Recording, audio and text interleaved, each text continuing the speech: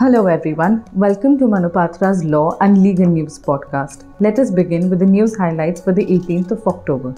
Starting with the Honorable Supreme Court, the President of India has appointed Justice Dhananjay Yashwant Chandrachud as the Chief Justice of India with effect from 9th November 2022.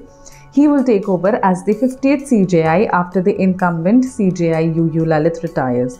Justice Chandrachud will have a term of over 2 years until November 10, 2024. The Honorable Supreme Court has dismissed a fresh plea by alleged conman Sukhesh Chandrasekhar to transfer him to Mandoli jail, where he is presently lodged to some other prison. The Honorable Court has sought responses from the central government and the Union Territory Administration in a plea against orders reducing the speed of internet services from 4G to 2G in several districts of Jammu and Kashmir. Honorable Supreme Court has upheld the Kerala High Court order of 2020 which allowed Adani Group of Enterprises to operate, manage and develop Thiruvananthapuram International Airport. The Honorable Supreme Court has rejected the claim of Hero Motocorps seeking full budgetary support in lieu of pre-existing outprice excise duty exemption notified by the central government in 2003 in the pre-goods and service tax era. The Honorable Court, while considering that the 2021 Tripura medical elections are over and the results are notified, has disposed of the petition seeking issuance of directions to the state of Tripura to provide security to members of TMC, especially during the campaign of the municipal elections.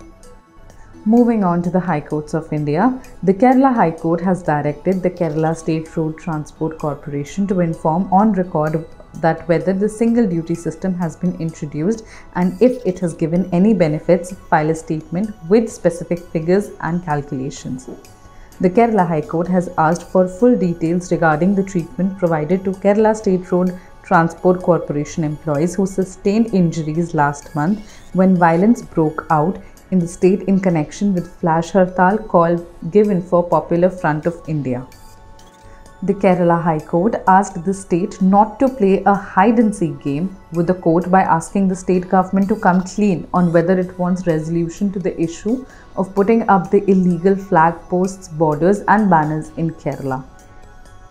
The Karnataka High Court has ruled that under Section 7 of the Karnataka Societies Registration Act 1960, once a society is registered with a particular name, registration of a second society with the same name is impermissible.